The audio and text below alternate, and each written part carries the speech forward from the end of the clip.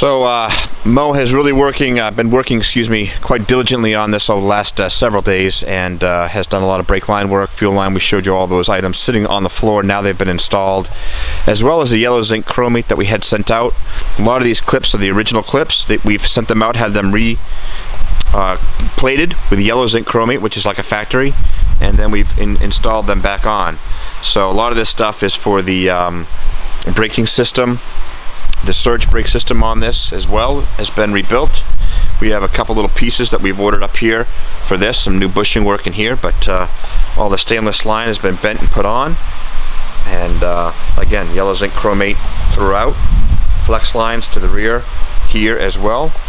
And when I pull around here, you'll see a lot of the real nice work that Mo has done by all new brackets, at least not new to it, just refurbished, as well as the yellow zinc chromate and stainless steel pops off of that black. This is a really nice, look at the confusing lines in there. That's all factory stuff, and you can see that because we kept the original, we were able to just exactly copy it and place it right back up in there. So it looks really spectacular. So this frame came out as expected. It's beautiful. It really is beautiful. It's more than showroom perfect. So we're excited about it. This right here is a yellow zinc chromate for an exhaust hanger that's going to go right there.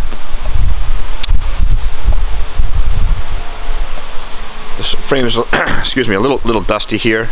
It actually looks super nice when it's not as dusty, but we're just about to the end. Drums have been placed on there, brake drums, as well as the other front caliper, rotor, and the hub is on this time as well.